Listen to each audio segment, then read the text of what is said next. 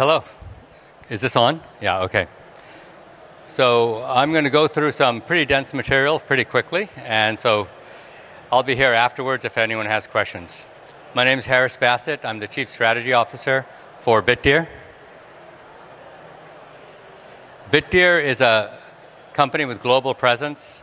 Most of our operations are here in the United States. In fact, we have a big operation just a couple hours from here in Knoxville.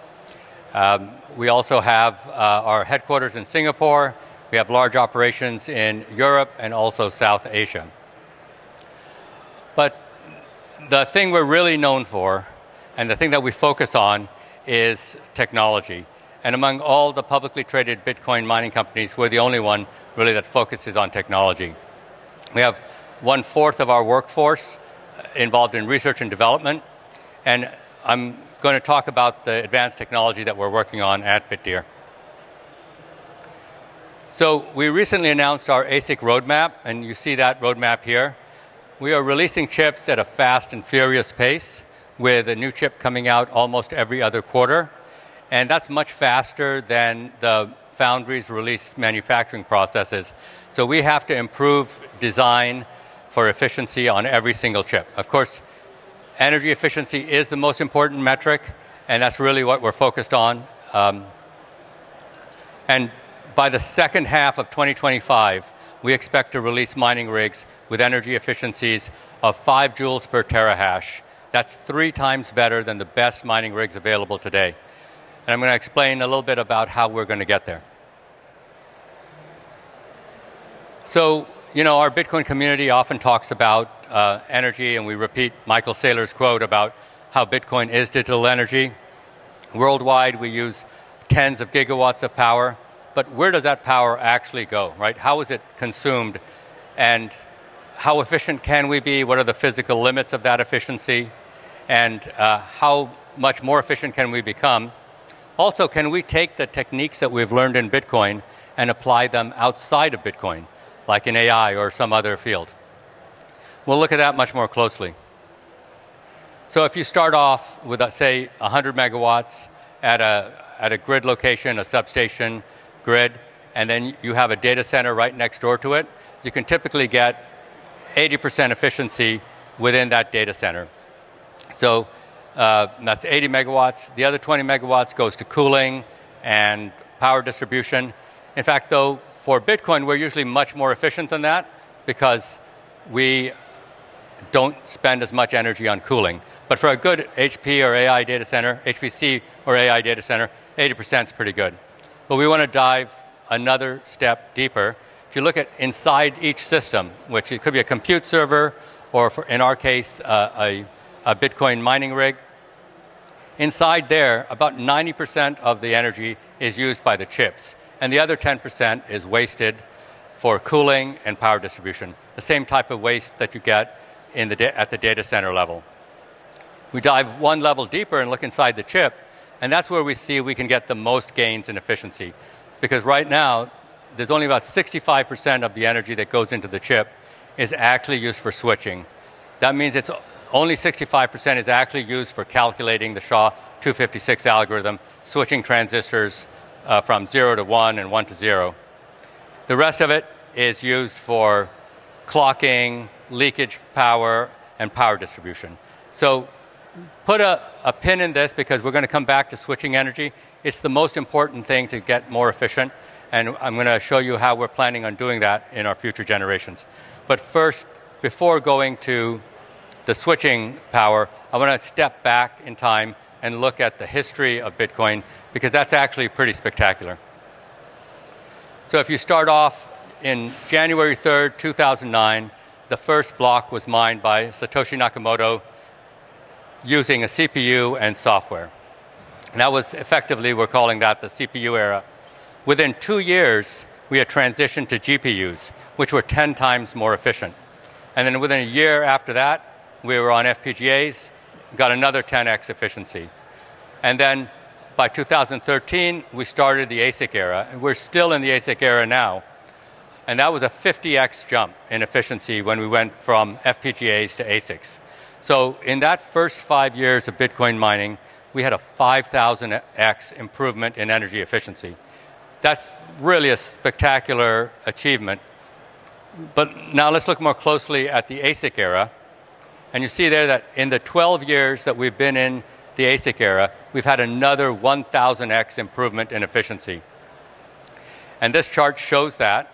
These green dots represent each of the, well, many of the products that were released, and there's roughly a curve fit with the green line. You can see that we've divided the 12 years up into phases. Each phase represents a different semiconductor manufacturing cycle or process. So we started off with, say, 110 nanometers back in 2013. Now we're at 4 nanometers and quickly going down to 3 nanometers. But you can see that within each manufacturing process, there have been improvements as well. You can especially see that in the 28 nanometer process, where there's a significant improvement while keeping the manufacturing process the same. And that's really the function of design, circuit design, improvements in the way that we're designing the chips. And if you look at the 4 orange dots on the right, that's our roadmap that I showed you earlier. And I want to take a closer look at that. So looking at our roadmap, you can see that the green curve seems to be flattening. The energy efficiency is not improving as fast as it has been in the past. Our orange dots, which is our roadmap, dramatically improve the efficiency and change the slope of that line. And actually, if we extended that out, it would go quite a bit further. And the only way you can really do that is by changing your design techniques, changing the way you do circuit design. You can't do it by just relying on the manufacturing process. And by the way, everyone has access to the same manufacturing processes anyway. So let's look at the circuit design techniques that are used and how those can be used for energy efficiency. So this is roughly the 3 ways you can design circuits. You can use digital approaches, you can use analog, or you can use RF and microwave. This is certainly an oversimplification. Now you would think that for Bitcoin, because the SHA-256 algorithm is a purely digital algorithm, that you would use digital design techniques. Indeed, if you did that, you could use the high-level building blocks that the foundry gives you. You could synthesize the whole solution in software. You could do it using chip designers of ordinary skill, and you'd get done very quickly. But that chip would have horrible efficiency. It would not really be a chip that you could sell. So for the past 9 years, since 2015, everybody that makes competitive Bitcoin chips has been using analog techniques. And in that case, we're digging down into the details. We're throwing away the building blocks that the foundry gives us. We're using transistors and wires. We're dealing with voltages and currents instead of zeros and ones. It takes a lot more effort. It takes a lot more skill. It takes a lot more time. But you get the energy efficiency that we see today in Bitcoin miners. It's been used for the last 9 years. But there are more aggressive techniques for circuit design. These are using distributed circuits and other techniques, like thinking about it in a much more fundamental level. You think about it at the elemental level of electromagnetic waves instead of voltages and currents. And it's a deeper understanding of what's going on. It allows you to get performance that could not be had any other way. So there is a lot more to do if we are willing to put in the effort. The problem is, though, that the RF and microwave techniques take yet even more skill, even more time, and it's just much more expensive to do that. And, well, the question really arises, why doesn't everyone use analog techniques to do digital circuits? And the reason is that it would just take too much time. If you try to do a big Apple chip or a NVIDIA chip using these techniques, it would take forever. The chip would never see the light of day. But Bitcoin is different. Bitcoin is different because there's a tremendous amount of hierarchy in Bitcoin. The chip that you get might have 1 billion transistors, but that's really composed of several hundred or maybe 1,000 SHA-256 cores. There are only 1 million transistors each. And then each SHA-256 core is composed of maybe 128 pipeline stages, which are only 10,000 transistors each. So you can apply the high level of skill and effort to that 10,000 transistor piece of the design pretty small, and then just cut and paste it thousands of times to form the whole chip. So you can afford to put in the extra level of effort, the extra time, because it's highly replicated. And up until now, Bitcoin really was the only kind of chip or application that would support that. But recently, we also have GPUs that are used for AI. Now, GPUs have very similar hierarchy. They have a shader that's used thousands of times on a chip. Difference is that up until recently, GPUs didn't have the strong energy constraints that Bitcoin has. Bitcoin's had those energy constraints for a decade, and in GPUs, that's just coming online. So if you can apply the techniques that we're applying to Bitcoin, to AI, we might be able to save a lot of energy there as well. So let's come back to what I told you about earlier, which is the switching power. This switching power is governed by an equation that has governed not just Bitcoin, but all of electronics since Nixon started his second term in office in the early 1970s. And that's basically that the switching power is equal to the capacitance times the voltage squared times frequency. Now, where that comes from is this is supposed to represent a chip where some of the nodes are 1 and shown in green, some of the nodes are 0 and shown in black. And at any one moment in time, different nodes are 1 and different nodes are 0, but it's almost always exactly 50%. So the total average charge on the chip almost never changes. But every time a 0 has to go to a 1, you bring that charge in from the power supply. And then later, when that 1 goes to a 0, you flush that charge to the ground, meaning that you just use it once and then flush it. You don't reuse it, no recycling, and that's why that equation is what it is. If you can recycle the charge, if you can just move the charge from where you don't need it anymore to where you do need it, then you theoretically don't have to bring any power from the power supply. In practice, we can get that down to where there's amount of power that you need from the power supply is reduced by 80% or 85%. And it's really by that recycling charge, and that requires using distributed circuits. So can you do that? Can you do it in a practical way? Well, here's 2 examples that show you that you can. These circuits are moving charge around a circuit without drawing hardly any power from the power supply. They're not meant to hypnotize you, but they sometimes have that effect. And as I said, we're getting switching power now reduced by 75 or 80% from what that equation would predict. It's the first time. And it's the first time really in electronics that anyone's been able to do that for large digital chips. This will be applied to the chip that we're releasing at the end of 2025, about a year from now. I want to also give a shout out to Christian Huygens, because we always stand on the shoulders of giants. And the equations that govern that circuit on the right were first laid down by Christian Huygens in the 1600s when he developed his invention, which was the pendulum clock. Very interesting set of equations.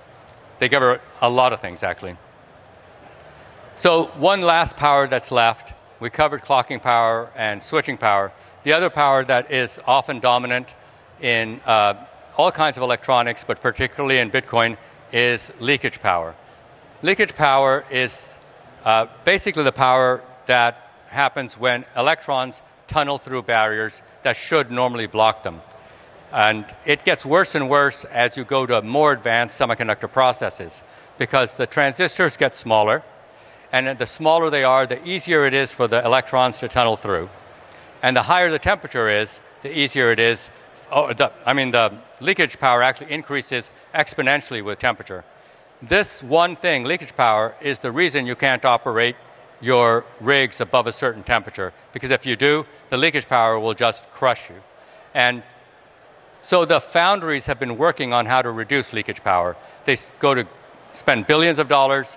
They've developed FinFETs back in the 16 nanometer generation.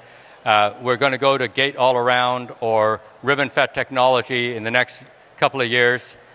But if you used our techniques, distributed circuit design, charge recycling, you can actually dramatically reduce leakage power. Those FETs still help, but you don't need them nearly as much. So that's more or less the end of my talk, and I want to end by saying that we're just getting started. And the era of charge recycling and distributed circuits has just started, and Bitcoin, and actually Bitdeer as well, is leading the way. And I think that these techniques are going to be very applicable to the GPUs that are used for AI, and the savings in power that we can get by applying it to this much larger application might actually more than offset the amount of power that we consume as Bitcoin miners. So in the end, it could be that Bitcoin has a net negative energy usage if you attribute that savings to Bitcoin. Thank you.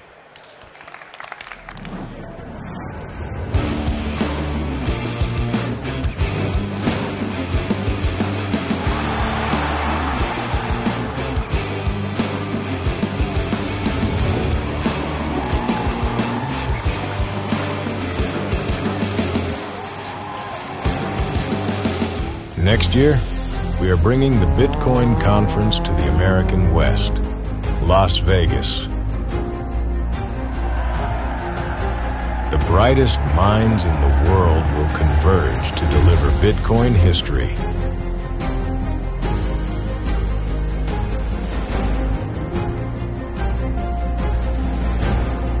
Buy your tickets now at b.tc/conference/2025.